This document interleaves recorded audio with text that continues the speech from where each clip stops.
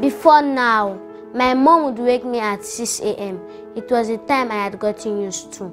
I always look forward to wearing my crisp school uniform and stuffing my school bag with candies as we traversed the main street and intra-community road that separated our house and my school amidst the ping of anxious Lagos vehicles. It was a routine I had grown to be fond of. But now in Lagos State and beyond, every pupil has similar nostalgia, a reminiscence of that period when handshakes were cheap, hugs were given freely, and kids could learn and play in groups. Now, the reverse is the case. Hand washing, social distancing, and face masking is the new normal. COVID-19 pandemic has brought many changes in our lives. It is a global health crisis that has affected many other sectors, including education. Millions of kids have been denied the fun of schooling and the opportunity to raise their social skills. The Lagos State Universal Basic Education Board, LASUBEB, as mandated by the state government, has since provided classrooms to learning from home. However, we miss all our teachers and friends. We all await normalcy in the world and cannot wait to go back to school. Meanwhile, let us continue to stay safe. Watch and listen to the classroom in your home. Also listen to the interactive radio instruction IRI on Echo FM and Radio Lagos. And take online classes on ecoez.ng, also on LTV. Watch The classroom in your home. LASUBEB, Leave no child behind. Good job you, Governor Babajide Sanwo-Olu.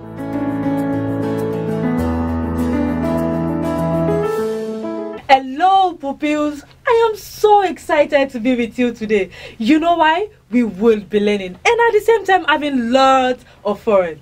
Our thanks goes to our sponsor, Universal Basic Education Commission, UBEC, through Lagos State Universal Basic Education Board, LASUBEB, for this timely program titled The Classroom in Your Home, well, for lower primary, making sure that no child is left behind. I am Auntie Lola and I'll be taking you through English studies. Of course, I'm not here alone. With me, I have a beautiful mathematics teacher, Auntie Tinu.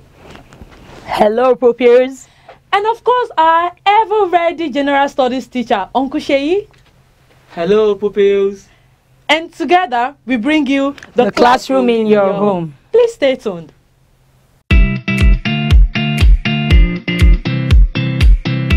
You're welcome to today's English class, which I call communication class. And for today, we are going to be looking at a very interesting topic. What is that topic? Uncountable noun. But before we go deep into the topic, which is uncountable noun, we want to look at those parts we'll be looking at on this lesson. We'll be looking at the definition of uncountable nouns. We'll be looking at the examples of uncountable nouns. We would also be looking at a beautiful video. I am sure you are expecting that video right on this page. And of course, another segment, which is called Can Fix It. But for now, let's go straight to the business. Our learning objective for today, put it at the back of your mind, that by the end of this lesson, you should be able to define uncountable nouns, give examples of uncountable nouns. On my page here, I have two pictures. The first picture, I have some oranges, and the other picture here, I have a whole lot of grains of rice. But as we look at this picture closely, we want to confirm which of it really defines uncountable nouns. Let's count together the number of oranges we have on this part of the board. We have 1, we have 2, and we have 3. We can count that, right? We have 3 oranges. But now we want to count the grains of rice, children. Should we start? Of course, we can't count those grains of rice. So which do you think defines uncountable nouns? Let's go straight to which defines the uncountable nouns. So what are uncountable nouns?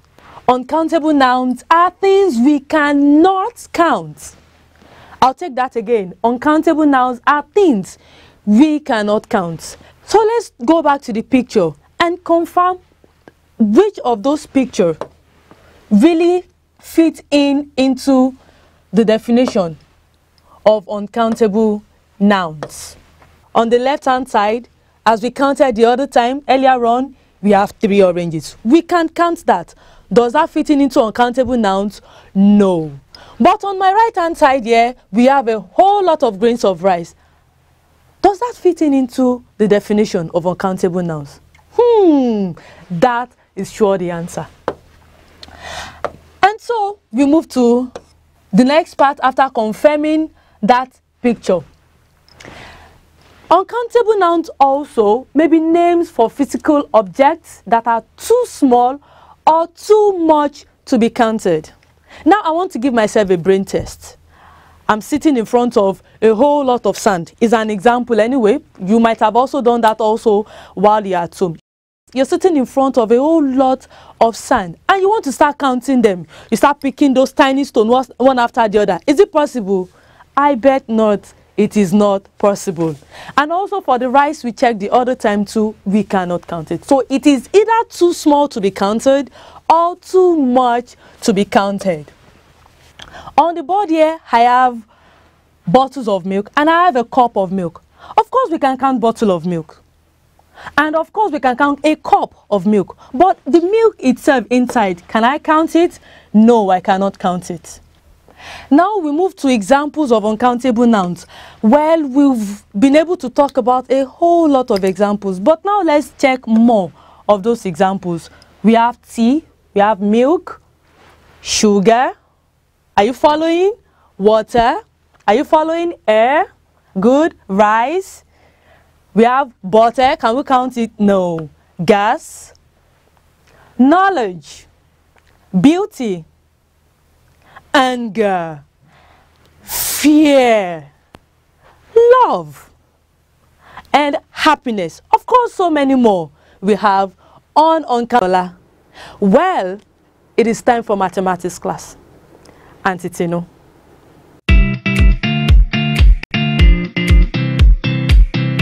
Hello, pupils. I am Auntie Tino, your lower primary maths teacher. And the slogan for our maths class from henceforth will be mathematics class, fun time. Mathematics class, fun time. Good job, you.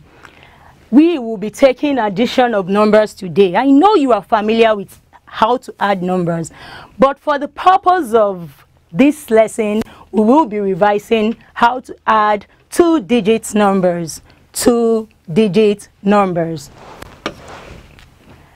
What are the learning objectives of today's lesson? By the end of this lesson,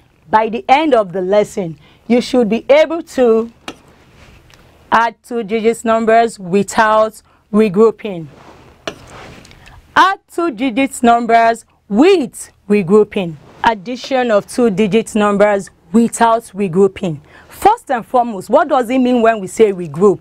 For a layman who is not a mathematician like us, we say addition of 2-digit numbers with carrying.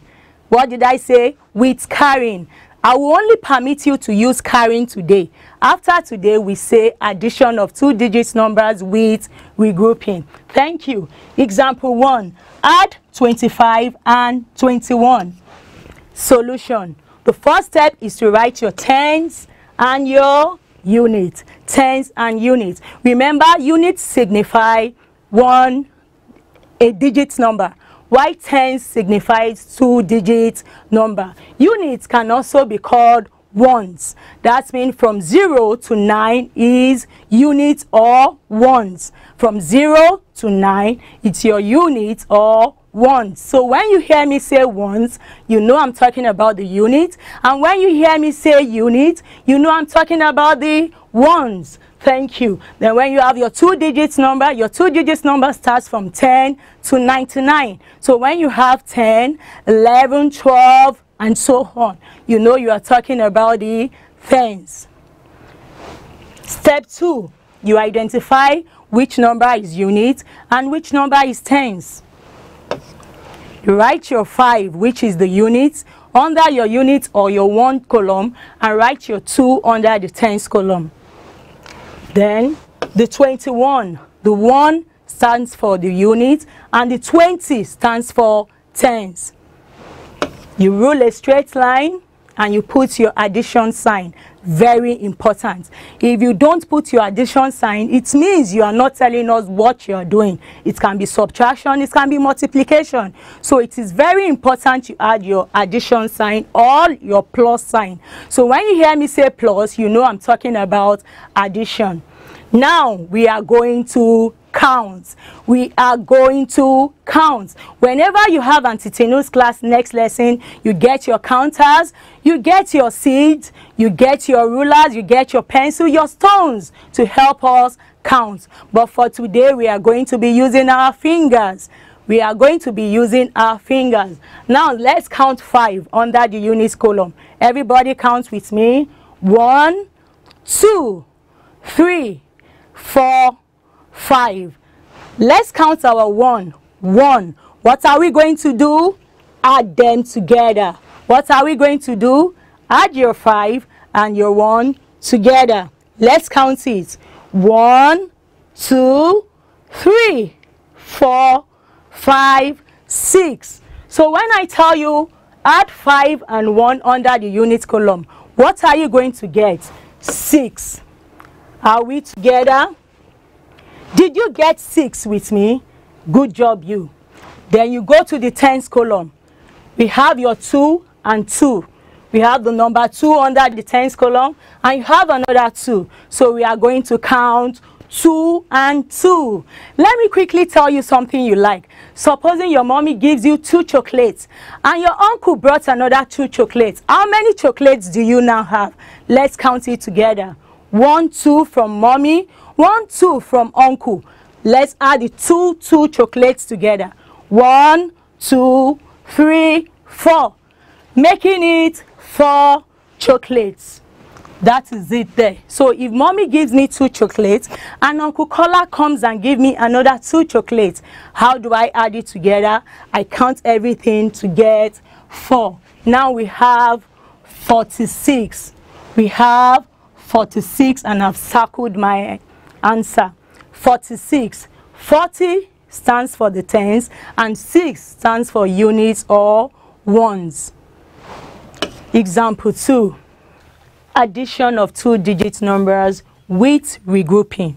Remember, I told you regrouping means adding numbers with carrying on a layman's tone, or on if a person that is not a mathematician we want to say it, he will say, I have to carry. So, but after today, you won't say carry again.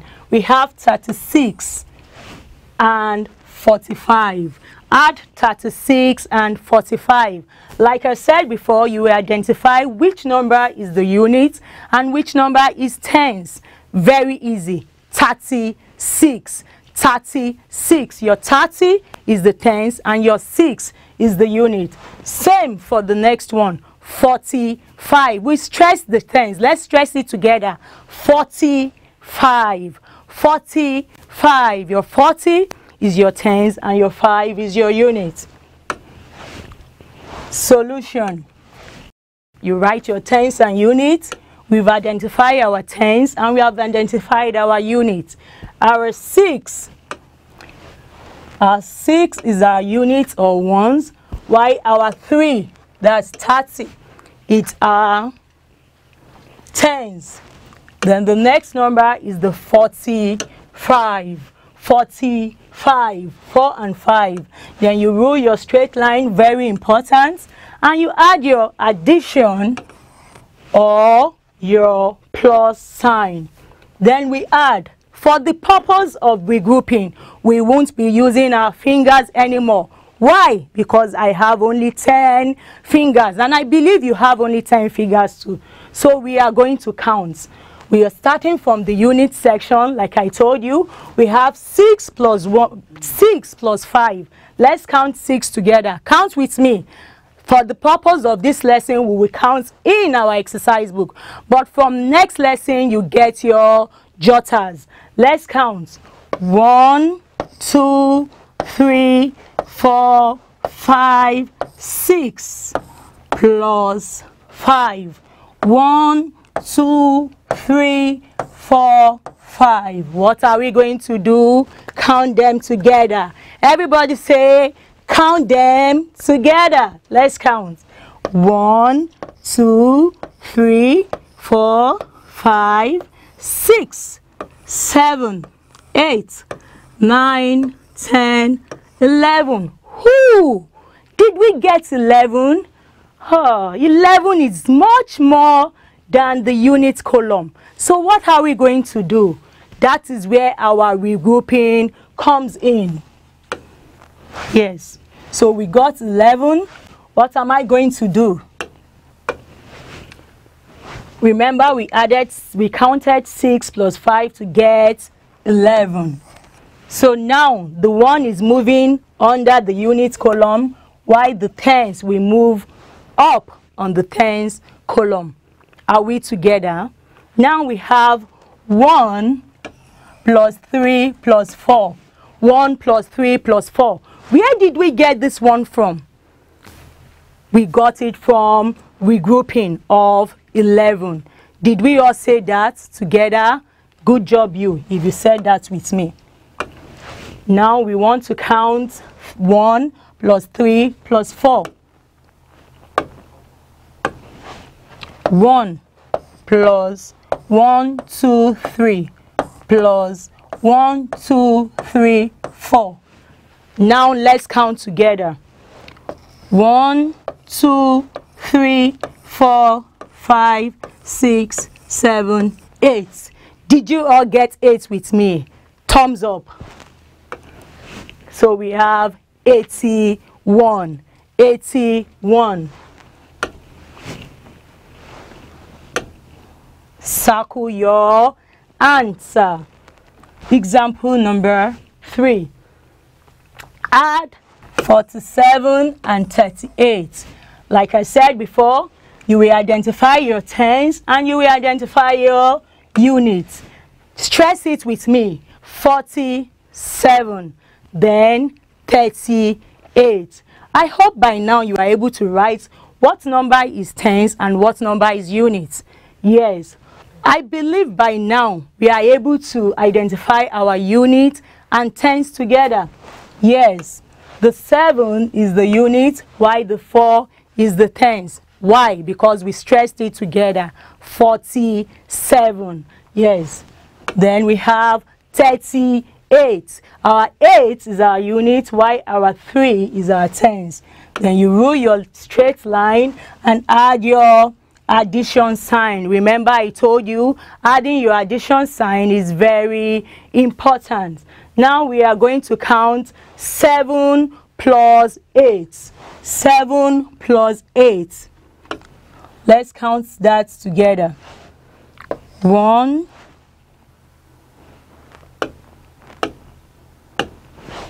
1, 2, 3, 4, 5, 6, 7. Plus 1, 2, 3, 4, 5, 6, 7, 8. Now let's count it together. 1, 2, 3, 4, 5, 6, 7, 8, 9, 10, 11, 12, 13, 14, 15. Oops! I got 15 again. But I said units can only be 0 to 9. What am I going to do here again? Very simple. Yes, you write down your 15. Now let's stress it. 15. It means that you are going to write the 5 under the unit column and your 1 under the tens column. Are we all together? Thank you. Now we have 1 plus 4 plus 3. We got this one from our regrouping. So let's write it down. 1 plus 1, 2, 3, 4 plus 1, 2, 3. Let's count together. 1, 2, 3, 4, 5, 6, 7, 8. Remember when we counted, we got 15. Let's stress it together. 15. So it means the 5 will go under the unit column. You can see it's moving. Then the 1 will go under the tens column. Now we are going to add 1 plus 4 plus 3. Do you all remember how we got this one? Yes, from the regrouping. Now we have 1 plus 1, 2, 3, 4 plus 1, 2, 3. Let's count together. 1, 2, 3, 4, 5, 6, 7, 8. You can see our 8 here. So the next thing to do is to circle your answer. Did you get 85 with me in this example? Good job, you. Now do this. It's classwork time, assessment time. Add 20 and 32. Add 20 and 32. 2. Add 28 and 55. You have just 2 minutes.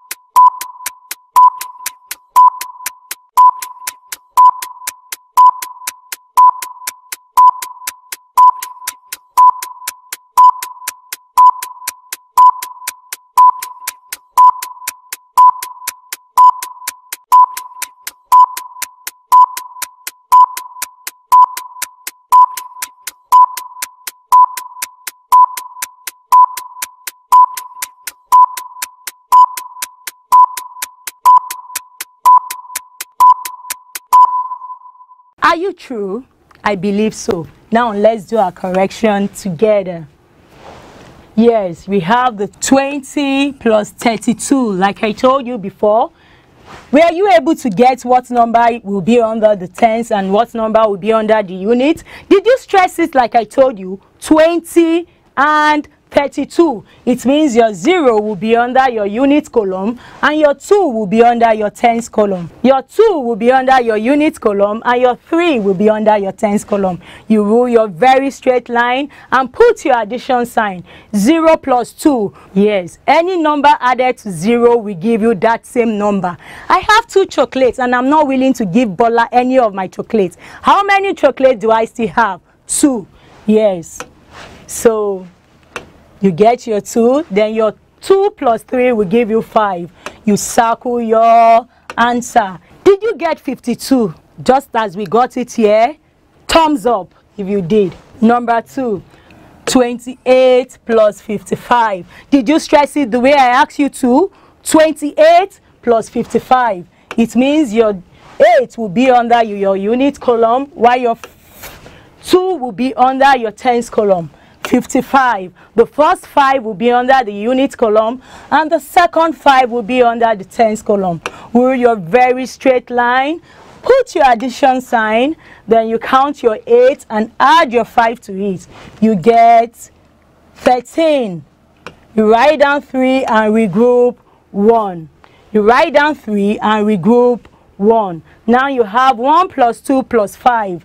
1 plus 2 plus 5, when you add it together, it gives you 8. Did you get 83 like I got here? Circle your answer and give yourself a wonderful round of applause. Very good. Now our assignment. You have just 30 seconds to copy this down.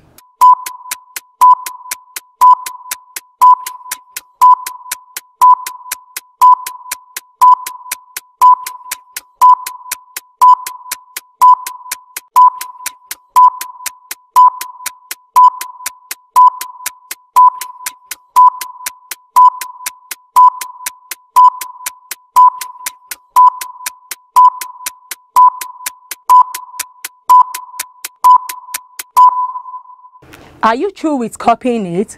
Good job. We have come to the end of today's mathematics class. Hope you had fun like I promised. If so, expect a more exciting time with Uncle Sheyi, our general studies teacher. Till I come your way in the next lesson, Auntie Tino, cheers.